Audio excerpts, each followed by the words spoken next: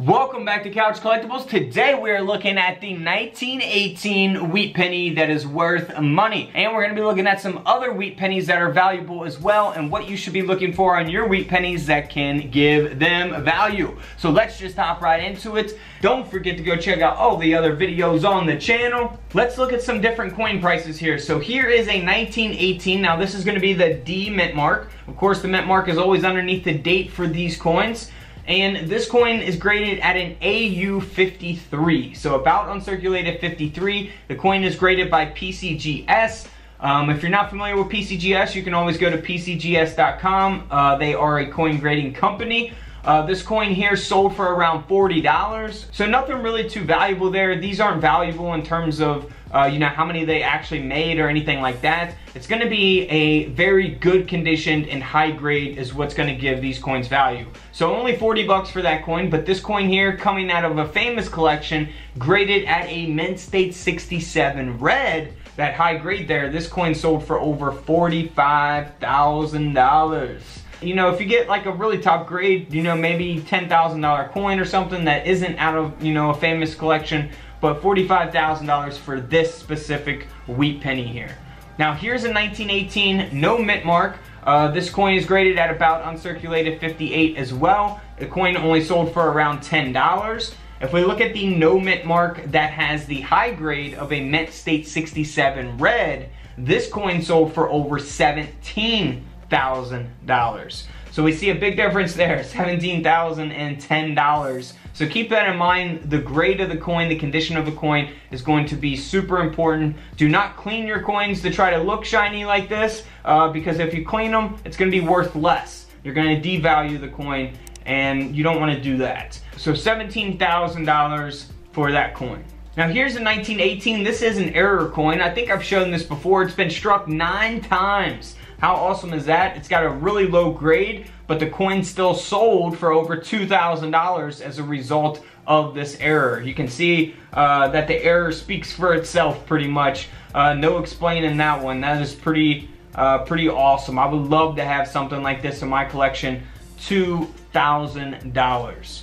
Now here's a 1918. This is going to be the S mint mark. So we have the no mint mark, the D mint mark, the S mint mark. This coin here is graded at an AU 53, and this wheat penny sold for around $25.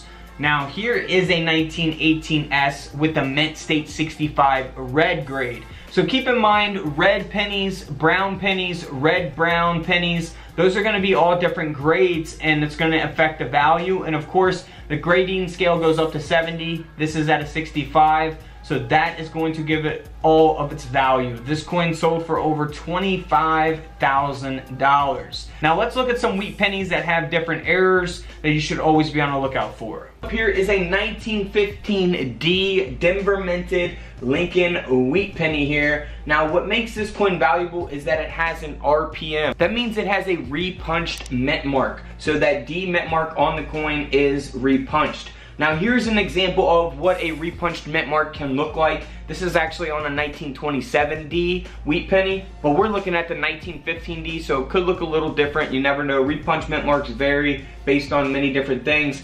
But if you want to see your coins up close like this, you can get that coin microscope on couchcollectibles.com. Now this 1915 RPM here sold for a little over $50, but it doesn't have a high grade. It's only graded at a fine 12. So if this coin was graded at a really high grade, it's gonna sell for a lot more money. Next up is a 1915 S wheat penny here. Now this penny has a lower grade, so I'm gonna show you a lower grade compared to a higher grade. Now it is graded at about uncirculated 58, so it's not like extremely low, but it's also not considered a mint state coin because mint state coins go from 60 to 70. This is graded at a 58, about uncirculated. So you will see the difference with what this will sell for in comparison to the next coin. Now this coin, because of its grade, sold for over $400. Now for the 1915 S, they only did mint, they only made or produced 4.8 million of those coins. So keep that in mind as well. That is the lowest vintage of the 1915 penny. You got the 1915 no mint mark, the 1915 D, and the 1915 S. Now if we look at a high grade of the same exact coin, a 1915 S, graded at a mint state 66. We're going from a $400 coin to a $46,000 coin. So this penny here sold for over $46,000 just because of that high grade. If we move on to the no mint mark in 1915, this is graded at about uncirculated 58, just like the other one as well. Now they did make 29 million of these no mint mark pennies from 1915. So they made a lot more than the San Francisco minted penny. But this coin still sold for over $60, so not huge money. But if we go to the high graded version of this coin, in 1915, no mint mark, mint state 67 grade on this coin, this penny sold for over $20,000. $20,000. Now if we look at the 1915D Denver minted Lincoln wheat penny here, well again we got the same grade, AU58, so that's going to be the lower grade in comparison to the two that we're comparing here, and it sold for over $125. Now again, if we go to the high graded version of the 1915D, this one here is graded at a mint state 66.